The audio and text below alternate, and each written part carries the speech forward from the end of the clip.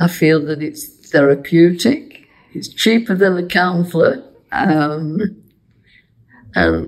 I love it so much, I've turned one of my bedrooms into a little studio where I do it for fun. Come with me, I'll show you my studio. When you started fluid painting, what did you expect?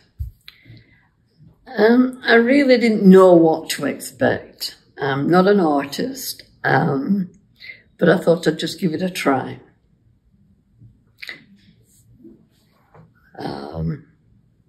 And I actually love it.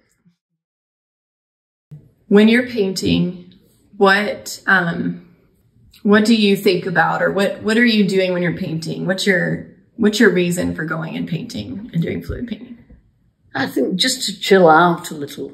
You know, I'm doing it on my own, and I feel like it's a relaxation. It's sometimes I'm happy with results, sometimes I'm not, but it's trial and error, and I just love what I'm doing. And I think because I've got a good teacher and very patient, understanding, and encouraging, I think that's a big important part, that you're so encouraging. Thank you.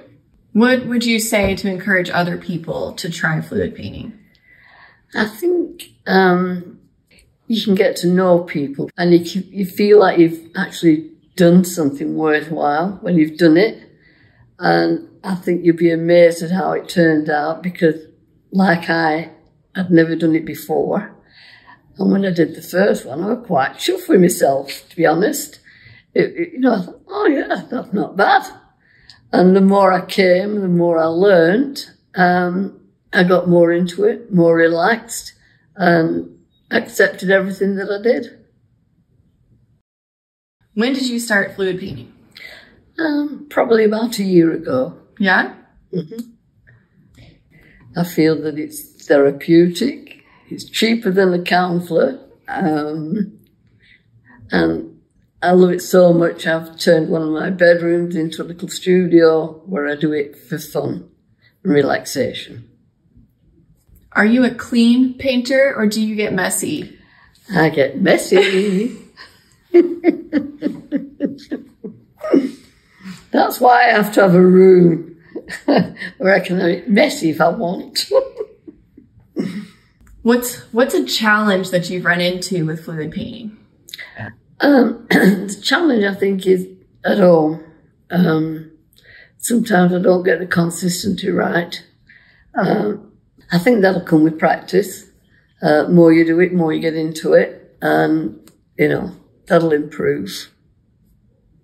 I mean, some turn out pretty good and some are a bit thick, and, you know, but it's trial and error at the beginning, and you get it right eventually.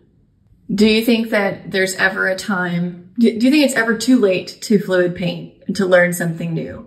Oh, absolutely, yeah. I've never done it before. And that's why I thought I'd give it a try, and if I didn't like it, I didn't need to go. And I love it. Love it. Any other things you want to say?